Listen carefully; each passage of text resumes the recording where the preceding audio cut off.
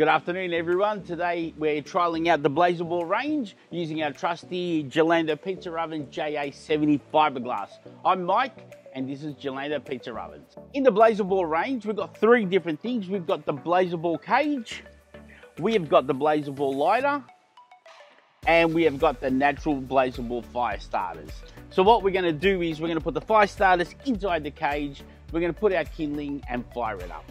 Okay guys, so with the BlazaBall cage, the beauty of this is you put your fire starters inside, you screw it together, you put your kindling on top, and because it's a metal cage, the kindling wood won't put out the fire, and that'll just give you a roaring fire to start off with, making it dead easy to get your fire going first time, every time.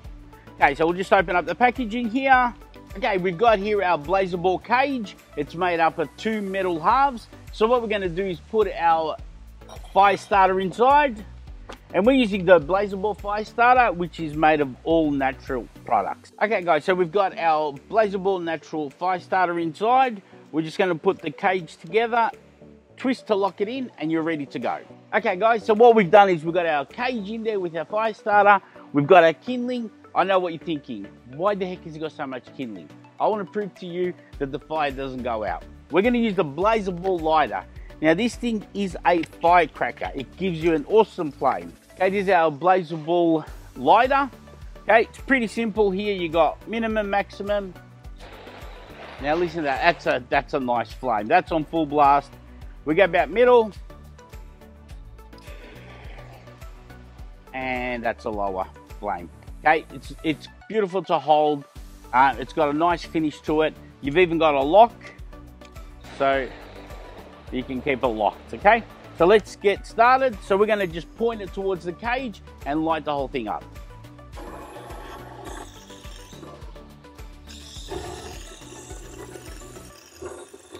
There we go guys, now you have a look inside the cage. You see the fire lighter lit up, and that's just going to keep burning until it catches the kindling on fire.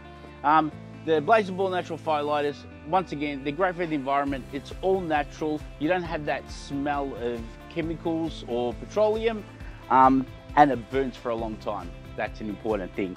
Okay, we're going to come back and we're going to see how that goes. Okay, as we can see now, our kindling's well and truly burnt out. Okay, now we're going to put our hardwood in there, and then that'll catch on fire, and then we'll get the oven temperature right up to where we need to cook. As you can see, the BlazaBall worked the charm. The flame never got put out once, and it held its integrity. So we'll cut back to burning some wood. Okay guys, we're back now. Just going to test the oven temperature. Okay, so we've used the BlazaBall cage, we fired up the oven. Now we're going to use the compressed Tasmanian oak. Okay, so we've got the embers going at the back, we've swept them through. Now we just put our oak. Now we're just going to wait for the embers to start warming up the oak.